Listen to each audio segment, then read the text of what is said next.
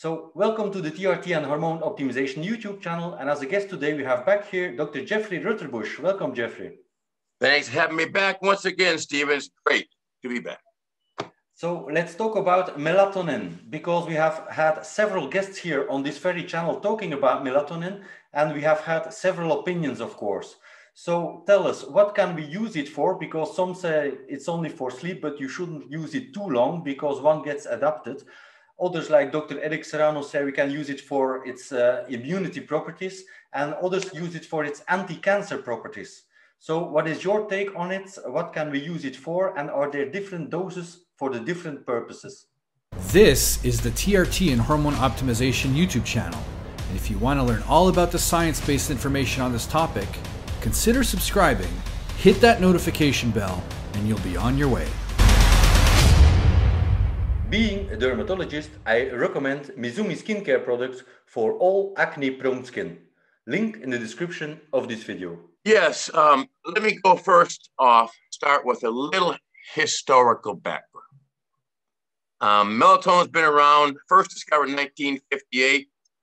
That was a long time ago.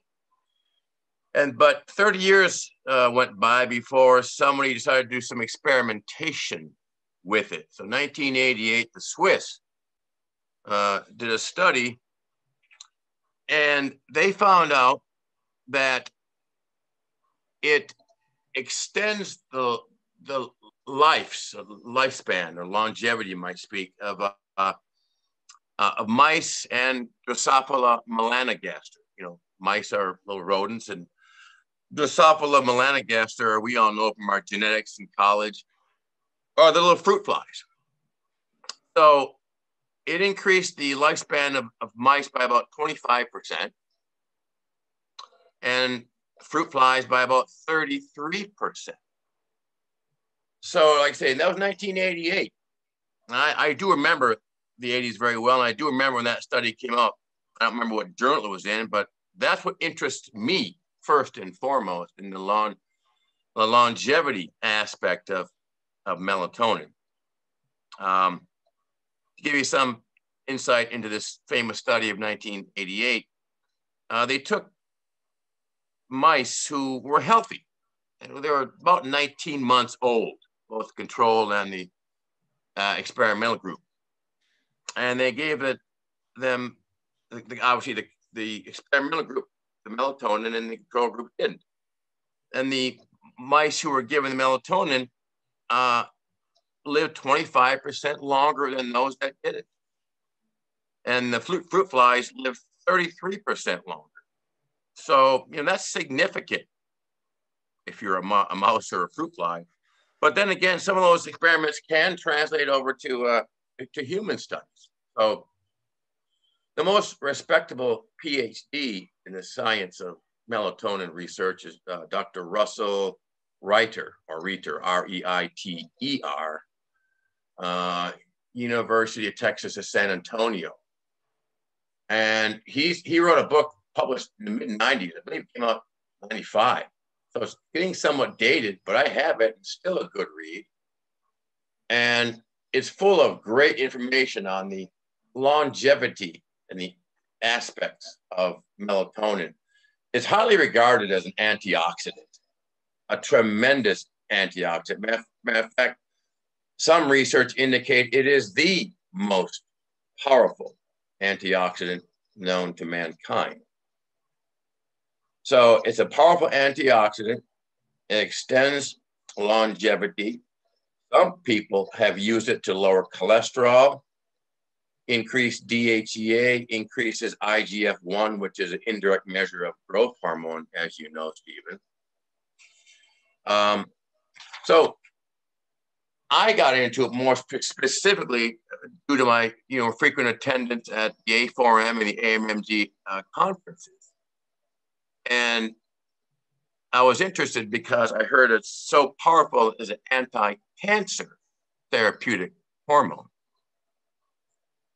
And one of the presenters had an interesting study because he said, if it improves lifespan in these, the mice and the fruit flies, And so let's do a little study here in humans.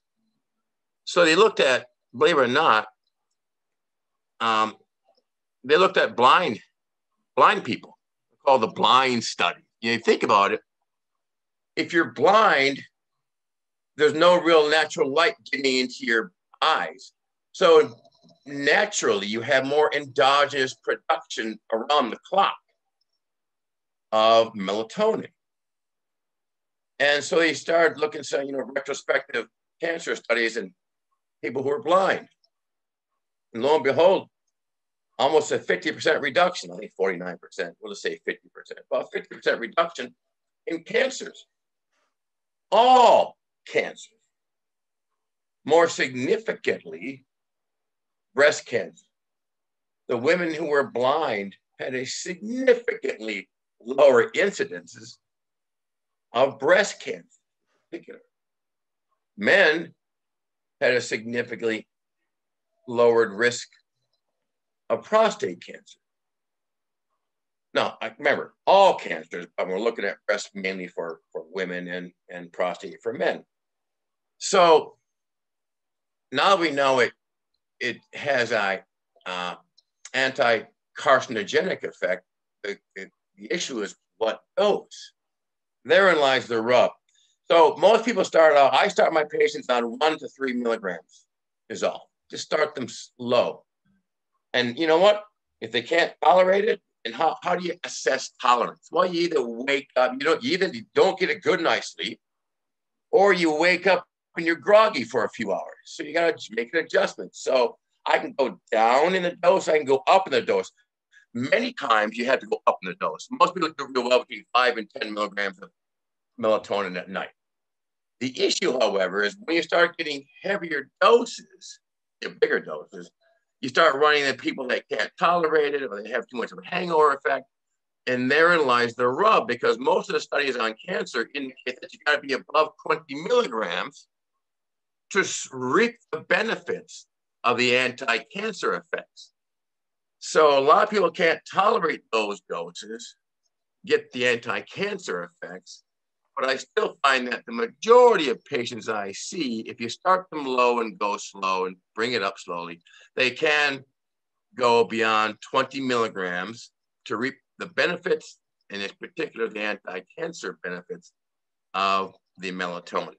So again, very powerful anti-cancer properties, a very, very powerful antioxidant, probably the most powerful free radical scavenger that our bodies produce. No wonder it's produced so much in the evening time as our minds are at rest, supposedly, and then it's working as anti-scavenging capabilities at night, gobbling up the free radicals, so to speak, in your brain, because your brain does not have a lymphatic system.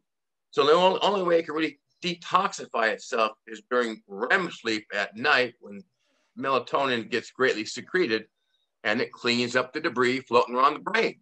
So it keeps the brain young and healthy, therefore staving off neurocognitive decline diseases like Alzheimer's, Parkinson's, other age-related dementias. All right. So great hormone, been around for a long time. The only issue is finding that balance of dosage that you optimize benefits and minimize the downside, which is mainly intolerance due to grogginess in the morning. Believe it or not, there are some people that it makes them excited, it gives high anxieties. So they're very difficult to deal with, but usually I can work through those patients by finding out which micronutrients they're void of, repleting micronutrients, and then enhancing their abilities to tolerate higher doses. And what about adaptation? Does it have to be cycled? I agree with Dr. Eric Serrano there, because Dr. Russell Reiter agrees with, he's wrote the book in the mid-90s. He's the world's most reputable source of knowledge. And he feels, no, you don't have to cycle it at all. But then again, during my research, just to present this, going up on my notes, there are some people that still think there's a down regulation and that you should take some time off, at least 1 or 2 days a week from the melatonin. But my clinical experiences is that I nor my patients have to cycle off it and can remain on it indefinitely. Now, contraindications, I don't prescribe it for children. And there's indications that you need to stay away from it in pregnant women. I don't advocate it in pregnant women nor children.